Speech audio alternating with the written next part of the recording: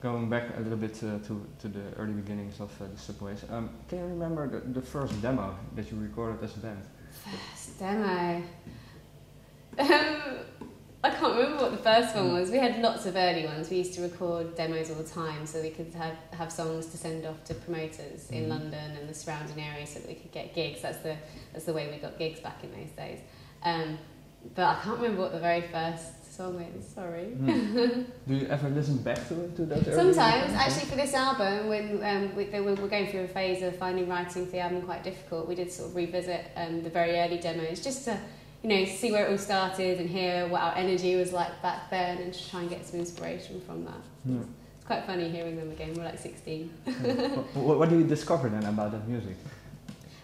We sounded very sort of young and gutsy and energetic, and I think that's our roots, and that's kind of what we've always been as a band, is very energetic, and playing live has always been very important to us.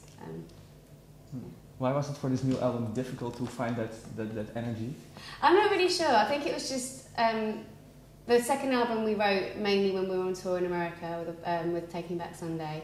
This time round we didn't really write much on the road for the third album. It was when we got back. We spent like over a year in the rehearsal room writing songs. We sort of wrote about 60 songs before we settled on the 12 for the album. So we were writing lots of songs, but we just weren't really quite happy with them. But it sort of, after a while that turned round and we started writing songs we were happy with, and then obviously got to the 12, but maybe it's the album.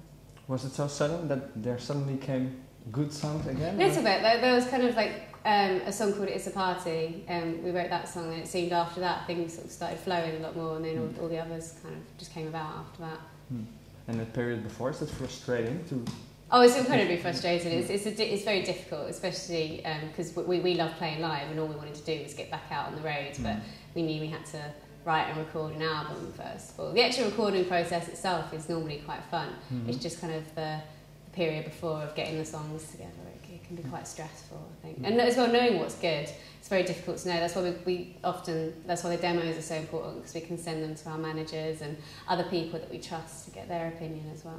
Is their opinion important for you? Yeah, very important. I think it helps to have an outsider's opinion of people you trust. Not don't send it to everybody, but it's good to have people you trust their opinion of, to know. Because sometimes we get in this insular little bubble and you don't know what's good and what's not. So. Yeah. Not every artist would agree with you, I think, but that's the best way for you to work? I think so. Yeah, because some artists say, well, art is a selfish act and it has to come from you and not from an outsider. There's no interference needed, like Picasso wouldn't ask someone else if they like it. How do you feel about that?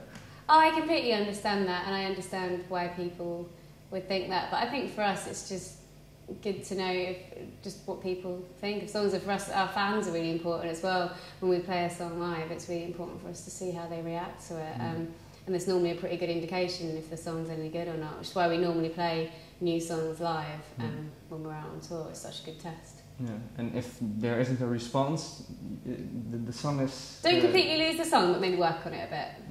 Yeah, I think and all our demos as well, as I said, the 60 songs we threw away, they're not dead and forgotten. They may be resurrected for the fourth album, or we've still kept all those demos, and there's some good stuff in there somewhere. So there are also maybe old songs from the period of the first or second album that are somewhat reincarnated in newer albums? Or yeah, it's possible. It's possible for that to happen, I think. Nothing on this album, but you never know, it might happen.